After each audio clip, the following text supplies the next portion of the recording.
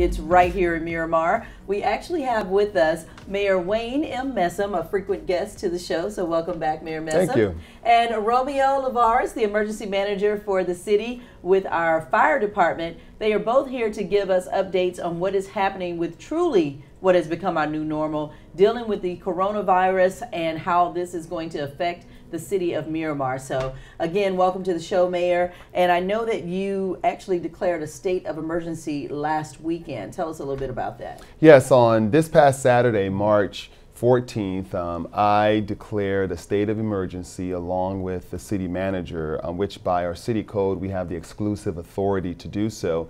And we take these extreme measures typically, and what most residents are used to is when we are preparing for a wind event like a hurricane. But this is obviously a unique scenario in terms of dealing with the coronavirus and COVID-19 that we felt that based off of what has been taking place not only nationally in the state but right in our own community, that we should make the provisions to declare a state of emergency. Now, the state of emergency allows us to do several things. Okay. First, it puts the public on notice that there is an emergency event taking place. It also allows the city to align our assets and resources so that we can keep the community safe. And third, it allows us to be in a position to be reimbursed for many of the services that we have to put in place to provide to the public. Okay. Because when you have the state of Florida that's also declared a state of emergency and our federal government has done that as well, it allows us to align our resources, our strategies, and our protocols with the resources that have been given out to the public to be able to access them. Okay, and I know that as of yesterday, we had 173 cases in Florida, 43 cases in Broward County. We had the most in the state. Next closest is Miami-Dade with 32 cases. And of course, that's because we are the most populous counties in the state. I know, Romeo, that you guys, went right after this emergency declaration, you guys went into overdrive with what we needed to do as a city. What you guys have been doing as the emergency manager and with the fire department? Because I know you guys you're gonna get those calls. That's true. What we've done is that we've implemented a prevention and awareness strategy. We, as everyone knows, prevention through good hygiene. We're always promoting that, okay, as well as awareness, reaching out to all the community. When we talk about the all community, the businesses, the faith-based organizations, our elderly population, mm-hmm, getting the word out to them on what they should do in order to avoid contamination from the COVID-19. Okay, and with people who are suspecting that they may have it, because now if you have a cold or just a small cough, people automatically assume that you have some disease now. Yeah. What do you say to the people who are calling in to 911 for that? Yeah. What we do is that we've already implemented a policy so that when we receive those calls, we're given the dispatchers now ask a series of questions so that it gives them some intel if we're possibly dealing with a COVID-19 situation. But overall, we have seen a little spike in the volume of calls, but a lot of people have taken it upon themselves to take themselves in, quarantine themselves. Mm-hmm. There's been a lot of good information out there. Some have gone to their doctors, some have been diagnosed. So a lot of this has already been taking place from the local level. Okay. And Mayor, I know that a lot of people also want to know what is going to happen if this happens in our city, as far as with the employees, or the residents. Will they still be able to get services from the city? This situation is a very serious matter. When you contemplate that Broward County has the most confirmed positive cases of coronavirus in the entire state, and with Miramar being the 4th largest city in Broward, that is one of the reasons why I have moved forward in declaring this emergency, because we cannot take anything for granted. Absolutely. It's so important for the community to recognize what the threats are. Because the federal government, not being in an ideal scenario to be able to have testing kits readily available for everyone, and for our healthcare institutions like Memorial Health Systems, as well as our state health departments, to have the infrastructure in place to have these testings available, That is why it's such a great concern, because there are many people that may be carriers or positive of coronavirus and don't even know it. They may be presenting some symptoms, but because they're not fully aware of what all the symptoms are, and our inability to test everyone so that we can definitively know who's positive and who's not, is why there's such a great threat. So that is why the city, along with our emergency management personnel, as well as following the guidances from the CDC and our state of Florida Health Department, are educating the public in terms of personal hygiene to take place, identifying what residents are most at risk. So for example, picture this person. Let's say if you're 65 and you have flu-like symptoms, a fever, coughing, you've traveled to a location or a country that is known to have a high number of positive cases, or maybe a family member that may have traveled. You know, these are low-hanging fruit. These are the people that are most at risk, and that these are the individuals that have been placed on the top of the priority to be tested. The governor is working with, I know right now in Broward County with Memorial Health Systems, to put in place some drive-through testing stops in areas. We know that these, on the phone call with the governor yesterday, he informed us that, these will be priority for our elderly patients, as well as for the healthcare professional, because these are the healthcare professionals, the front line. We have to have as many healthy healthcare professionals available to be able to treat the public. And then two, our elderly residents and citizens are most at risk in terms of those who show the highest mortality rates after being contracted with this disease. So is that why the city went ahead and postponed a lot of the events that they usually have during this time, as well as the parks? And I know there's none of those events going on, but the parks are still open. There are some things that are still open. Yes, and it's consistent with what healthcare professionals put in place when you're dealing with a pandemic. You want to eliminate any possibility of exacerbating or facilitating community spread. That means that someone is infected, and because of their day-to-day interactions with people, and obviously if you're having multiple or large events like all of our city events, that is why we canceled. The city did not want to be in a position to have community events bringing a large number of people into one setting and someone being positive, and then there's a ripe environment to spread the virus. Okay. And so I would love to also talk to you, Romeo, about some of the rumors that are going around. There is no countywide lockdown, right? That's correct, yes. And all grocery stores are still open. Yes, they are. Now, everyone knows that Publix, for instance, they're closing at 8 in order to give their crews enough time to restock and to clean. So that there was a rumor about their supply chain being interrupted. Their supply chain won't be interrupted at all. So that's always been, they've always been on top of that. Okay, and then we also just got, I believe it was yesterday, that the governor put out that bars will not be open, or they're closing the bars early, which is, I don't know if that's good news or not, but well, actually, or the nightclubs. Well, that was this press conference just today, just a couple of hours ago. The governor has instituted an order to close all bars and nightclubs beginning at 5 p.m. Today. And that is for obvious reasons. So the City of Miramar, we are paying very close attention to orders that are coming from Tallahassee.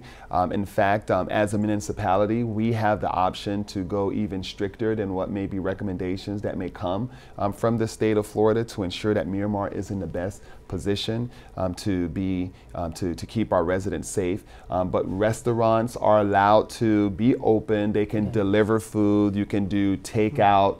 But in terms of in dining and large restaurants, that will not be allowed. And we're just asking people to to make the best judgment. Now, in terms of some of our small business owners that that own restaurants, and they're very concerned. I've received phone calls as well as emails, and it's a very trying situation because they have seen their patron numbers drop down. They're not having the customers to come in like they used to. So we're just asking everyone to use due diligence. We are looking at resources to see how the City of Miramar can perhaps provide some assistance. Those decisions have not been finalized yet, but I did hear as well that the governor at the state of Florida is looking at putting out an initial $50 million fund out for small businesses that would make available $50,000 as a bridge loan. It'll be a zero interest rate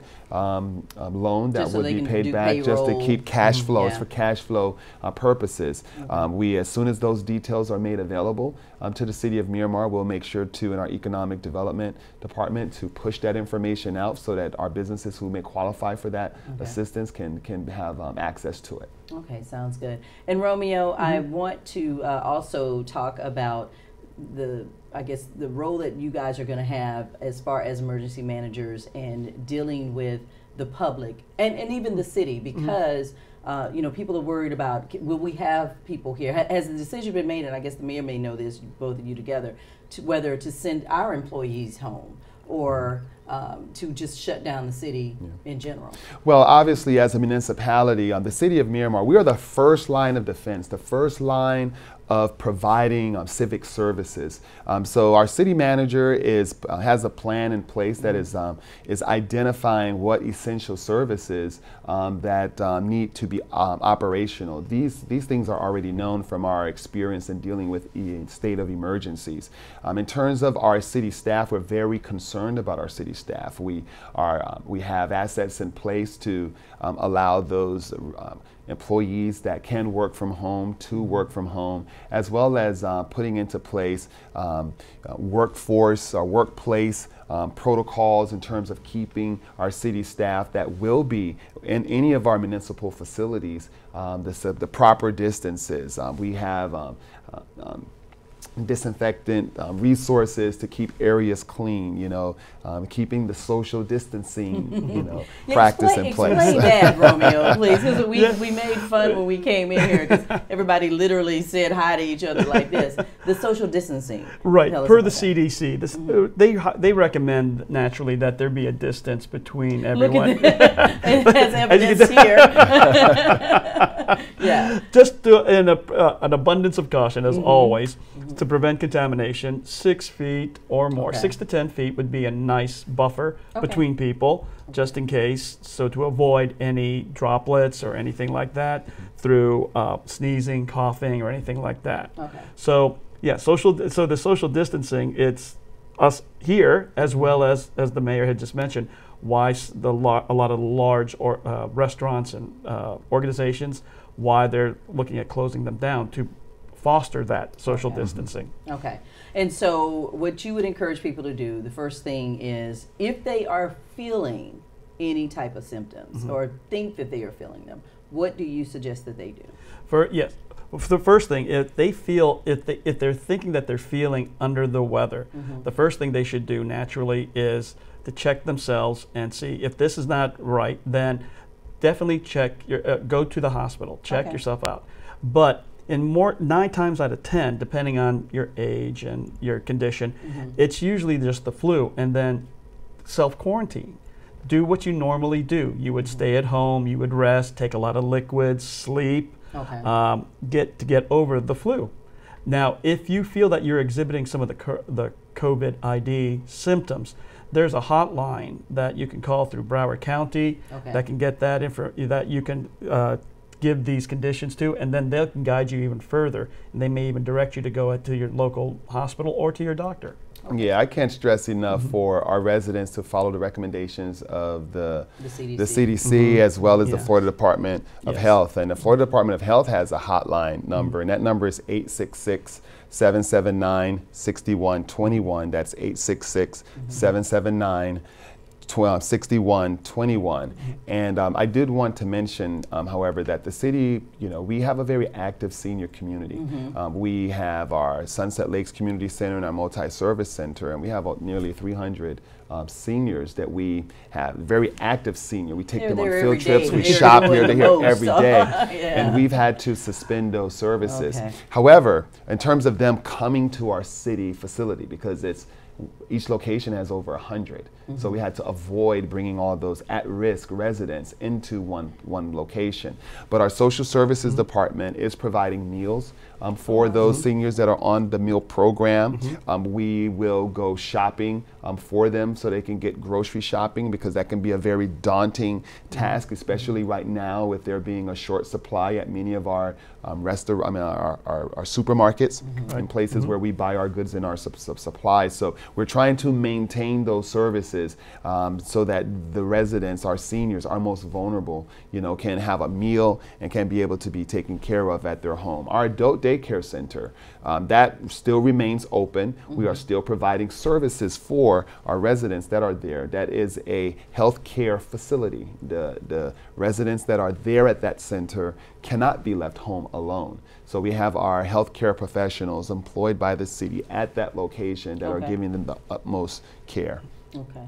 Well, and if you would like more information about what the City of Miramar is doing for the COVID-19 virus, also known as coronavirus, you can always go to our website at miramarfl.gov. That's MIRAMARFL.gov. You can also call 954-602-HELP. That's 602-HELP. That is our information line that is manned 24 hours. And people will be answering that and helping you as well, keeping you abreast of what's happening with the city services, if the city will be closing or not. Of course, we will have the mayor back on, and also Romeo if that does happen. But right now, everything is status quo. Everybody is working, as you can tell. We are all at work. So thank you so much, Mayor Messam. We appreciate it. And thank you, Romeo Lavares, the emergency manager for our fire department for the City of Miramar and for the city. So please, if you have any more questions or if you do want more information, miramarfl.gov. And until next time, I'm Tamara G with Good Morning Miramar. We'll see you later.